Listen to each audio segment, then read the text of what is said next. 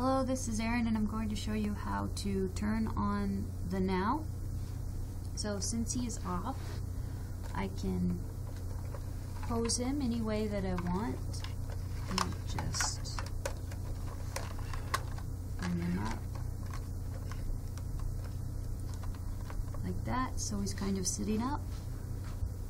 And then now I'm going to press his chest button and release it.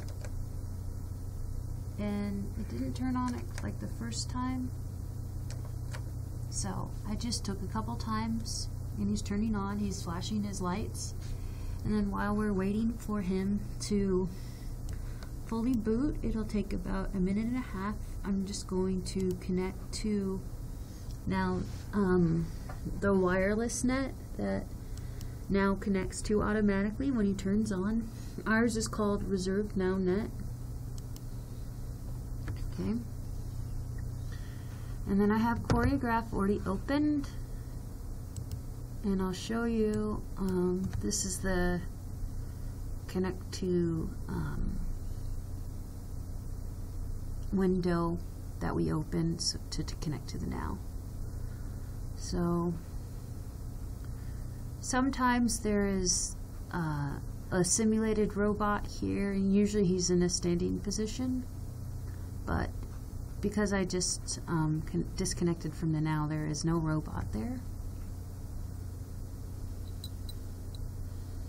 Alright, so you see this NAO shows up, and that means he is still booting. We can't connect to him yet because he is red. And when he turns green, we'll be able to connect to him.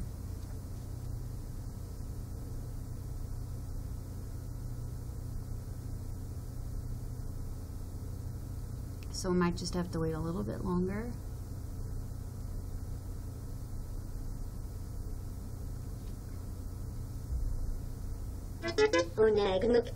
Okay, so we said Onegnok and the icon turned green. So we can select it and hit connect to. So the robot monitor or robot view assumes the same position that the robot is in, and I'll just quickly run a behavior on here. So I'm connecting,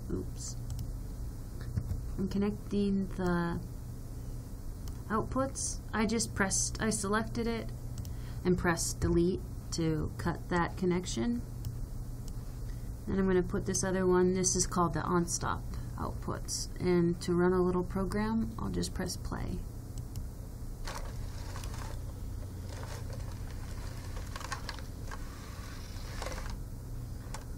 So now is that. All right.